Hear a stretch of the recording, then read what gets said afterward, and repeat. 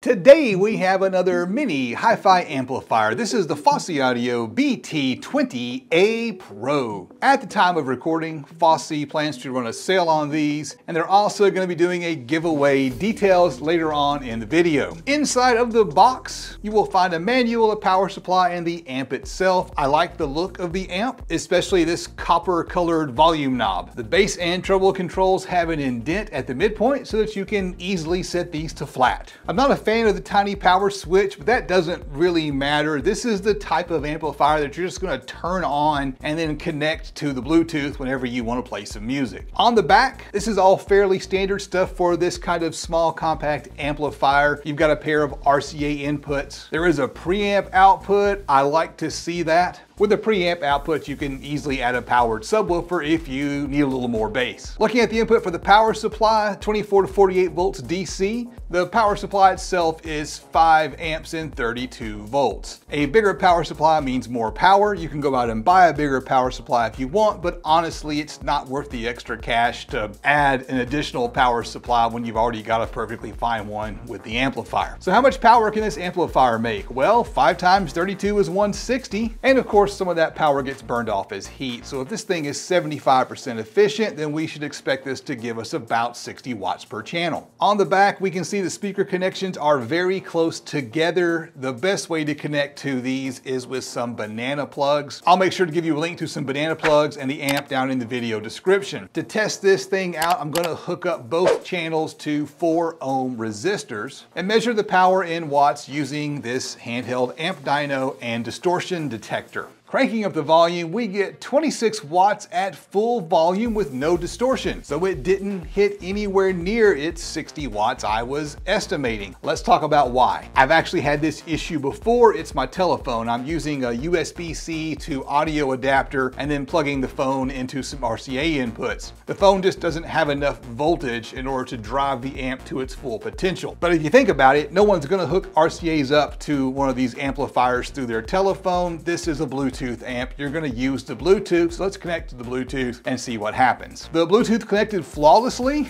The power LED on the front switched from red to blue when the Bluetooth was connected. So let's try it again. We're going to look at the red device on your left. When it lights up, we have 1% total harmonic distortion.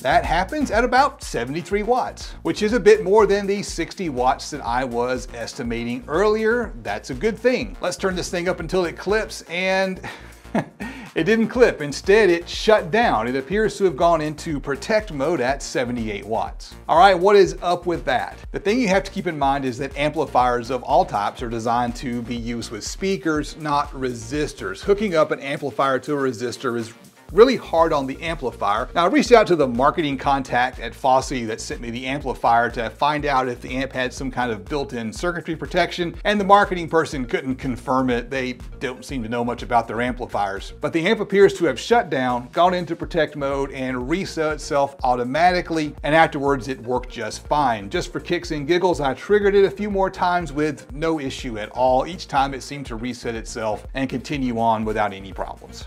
Next thing I want to do is test the frequency response of the amplifier, so I'm going to play some pink noise and connect my RTA up to the amplifier. You'll notice right here the RTA is picking up some low frequencies. This does it even if nothing's connected, so I've got some troubleshooting to do with my RTA setup, but I can confirm that it's not coming from the amplifier. When we turn the amp up, we get a nice flat and even response, which is exactly what you want. All right, how does it sound? I'm gonna be testing out using these speakers here. These are the dynos, and I'm gonna be playing one of the tracks that I frequently use in my videos as background music. Hang tight a little bit. I'll give you some more information on these speakers in just a second.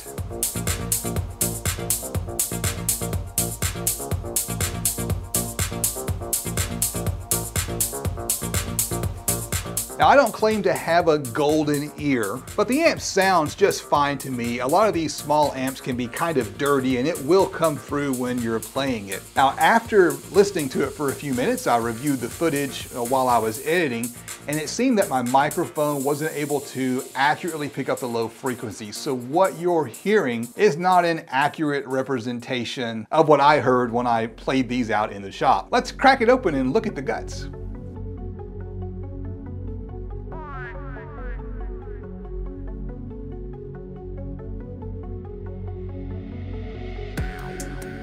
All right, so I can't get it apart any further without unhooking the speaker wires, and I don't want to go through the trouble to do that. But I do want to show you this. If you look in the manual, Fosi actually gives instructions for upgrading the amp by replacing these two chips right here. That's a cool feature, but honestly, I'm not sure if it's worth the trouble. To learn more about these cool DIY speakers right here, click this video right now. To catch the next video, click here and subscribe to the channel. For more information about the giveaway that Fosi Audio is running, check down in the video description. I'm Justin, this is the DIY Audio Guy YouTube channel, and I will catch you on the next one.